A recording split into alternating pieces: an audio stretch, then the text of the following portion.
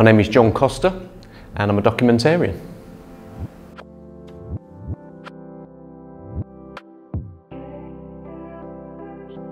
So I run the Documentary Media Centre, which is somewhere where the intersection of documentary film, photography, audio and new media all kind of comes together, and then it's presented to different types of audiences to try and think about some of the global issues that we've got and maybe some of the solutions that we can actually bring to this as well. There's nothing more challenging and rewarding than bringing an empty space to life to do something, providing an immersive experience for someone, and they walk out and you can see on their faces you've given them permission to be interested in that or do something or take some action or try that again. That's the best feeling in the world.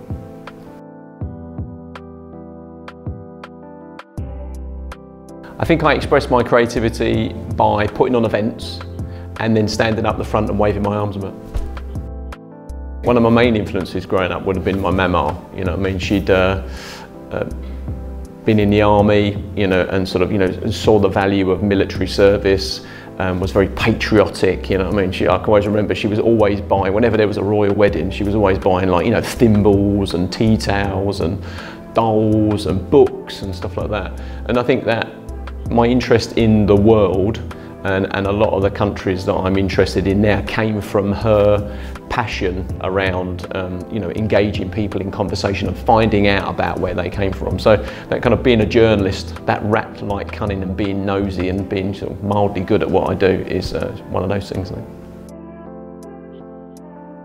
I think sometimes life's about, you know, you've got to be out there doing it and sort of trying different things, and sometimes it doesn't always work, and sometimes it's not just falling over and getting up, it's that kind of life-changing experience as well. So I spent some time in prison, which was one of those experiences where you suddenly realise that literally is the bottom and it's what are you going to do next. And I think what I really learned in there is you have to be very kind of comfortable with yourself. You know what I mean? You've got to be able to spend time on your own. So I remember doing a lot of thinking, you know, what was I going to do next? It definitely was a defining moment in my life where you suddenly think, well, whatever happens next that will always be there, and that was sort of 11 years ago. What's the fuel behind my fire? I think it's the fact that things don't need to be the way they are. You know, no one needs to be exploited, no one needs to be taken advantage of, no one needs to dig stuff out the ground and not replace it. No one needs to cut stuff down without replacing it. There's a solution to every problem that it comes with. You know, we need to do this, you know, we need to kill that because someone thinks it's great there. I think I'm angry about it, and it's angry to the point where I know I can do something about it, so therefore you have to.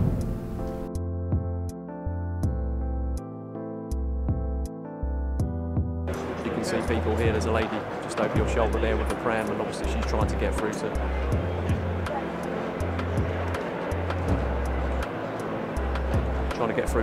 the block of flats where she lives, and she can't get through.